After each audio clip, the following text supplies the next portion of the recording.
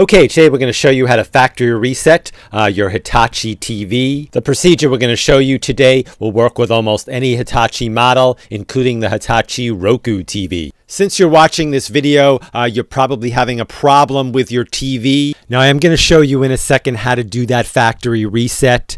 But I usually recommend on most of my videos trying what they call a soft reset first, because that factory reset will basically wipe your set clean, and any settings, any apps, and everything that you have on there, you'll need to reload. So you should probably try, if possible, the reset I'm going to describe here, the soft reset first. If that does not work, I'll go on with the hard reset, the factory reset, and then that should take care of your problem. Now, the soft reset is real easy to do. That's all you need to do is unplug the TV from the wall. Don't turn it off by the remote. Unplug it from the wall. Wait about 60 seconds and then plug it back in. In most cases, this will solve, believe it or not, a lot of your problems. Okay, if this doesn't take care of your problem, then you can do the factory reset. We're going to show you how to do that now.